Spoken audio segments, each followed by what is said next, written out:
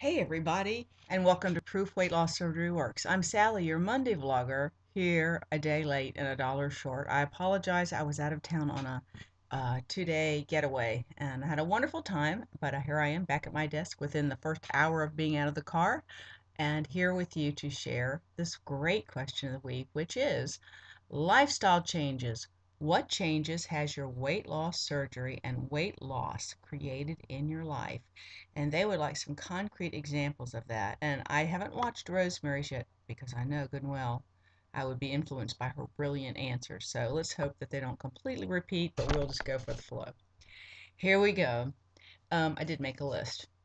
I would say one of the first things that changed, I have to say, it's not just your body that changes. Your body change, your physical changes release you from a kind of an internal prison, and a prison of your mind and your emotions. And that prison release from losing weight and feeling more and more free to be more mainstream, more normal, more not noticeable for any negative reasons. The insecurity that I carried over the years from being heavy, um, not wanting that kind of attention. Um, that has all fallen away. I am so much more confident in myself than I used to be. I have so much more self-acceptance. I know that doesn't seem necessarily true to everybody all the time because I'm pretty much out there and I pretty much bear it all. So you've seen me the good, the bad, and the ugly. Um, but having a positive mental attitude is a huge change for me from being a person who suffered from depression and was called a negatron earlier in her life. I was a worrier. I had anxiety issues. Um, and I had a lot of insecurity and depression and self-doubt. I don't have those issues the way I used to anymore. And the weight loss has is totally responsible for that.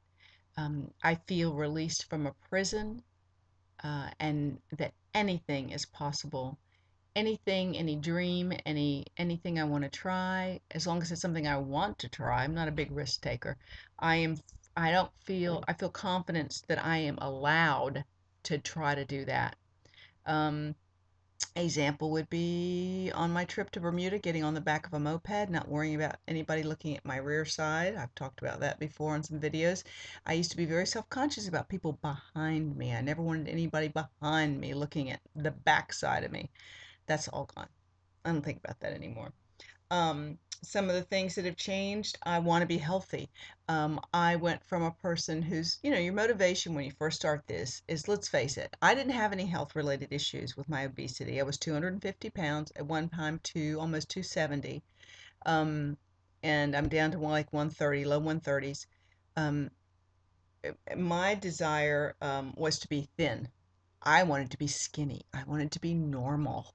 I wanted to fit in. But you know what? The further I went with this, I wanted to be healthy. For me, taking my mindset off and reaching goal really made that a simpler thing because you make healthy choices to lose this weight, but you really ingrain those choices. And I make healthy choices. Not everybody makes healthy choices. Some people will make choices just to lose the weight. My choices were healthy choices to lose the weight. And and for me, that has ingrained a way of living and eating. I've eaten very much whole, healthy foods. I make things from scratch. I don't eat processed stuff any more than possible.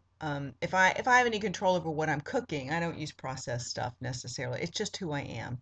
I do still eat artificial sugar, which is not great, but we all have our vices. And I still like sweets, but I do all things in moderation and I try to eat and listen to my body and eat in a mindful way and a healthy way and in portioned way. I mean, we all do portion control now. I was away for 2 days. There's a good example. I did not do terribly well, and I think if I see one more sandwich or sandwich meat or a piece of bread, I'm gonna puke. I mean, I'm just seemed like wherever we were, that was what we went to get easily. And I can't wait. I couldn't wait to come home and eat fresh fruit and fresh salad and fresh vegetables and not see a piece of bread for another week. So I'm just saying, my body craves healthy. It makes me feel good if I eat right, and that's the key for me. So my drive is about being healthy. Um, I no longer have body aches. Being heavy back aches, being a pair, back aches, knee aches. Um, I don't suffer from that anymore. So that also leads to stamina. I have a lot more stamina to go longer to do things. We went up and did a lot of walking the last 2 days, visiting some Longwood Gardens in Winterthur, which are in Pennsylvania and Delaware. And I took my older sister with me, and we did a lot of walking, and they did have more trouble than we did. And it was, I had to really slow it up because I could have gone another 2 or 3 hours without a break. Um, Positivity, I've talked about that. I have a very positive attitude now. I feel confident now. I crave healthy foods now. Oh, in a tangible way, I'm a bodybuilder. I mean, I won't say I'm a bodybuilder, but the things I did not do before was very sedentary. I was a couch potato. I did walk, but that was as much for a mental. When I was trying to diet before, I would walk for exercise, and I had done curves years gone by. But for me to go into the gym and find that body pump and bodybuilding became a passion of mine and a real driving force in feeling strong and dynamic. Body pump does as much for me mentally as it does for me physically. I feel like Superwoman when I get in my body pump class and I'm in body pump mode and I'm lifting the weights and I'm repeating the things and I'm doing the squats and I'm doing the lunges. I feel like Superwoman. Um, and that does so much for me here and here and here, not just here. So I commend all of you to find your new way, your new life, and stop and count the cost of being obesity held in your life, the prison of obesity that we lived in most of our lives.